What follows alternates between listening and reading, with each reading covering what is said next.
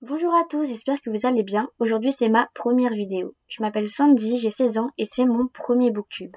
Je vais vous présenter l'histoire d'une ado en prison, écrite par Marc Cantin des éditions Coyote Jeunesse.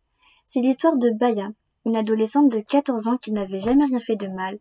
C'était une fille sage et sans histoire, mais un jour, elle fait une rencontre qui va complètement changer sa vie. Elle va faire des choses qui font qu'elle va se retrouver en prison. Dans ce livre, c'est un échange entre le juge Dénier et Baya. Le juge va rentrer dans sa cellule pour discuter, et tout au long de l'histoire, Baya va raconter son récit.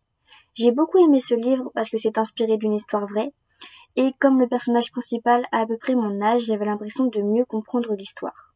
C'est un livre que je viens de lire, ou plutôt de relire parce que je l'avais déjà lu il y a quelques années. Normalement, ce livre est à lire à partir de 12 ans, mais quand je l'ai lu, je devais avoir 12-13 ans, et j'avais l'impression de moins bien comprendre l'histoire que maintenant. Donc je le conseille plus aux adolescents de 15-16 ans.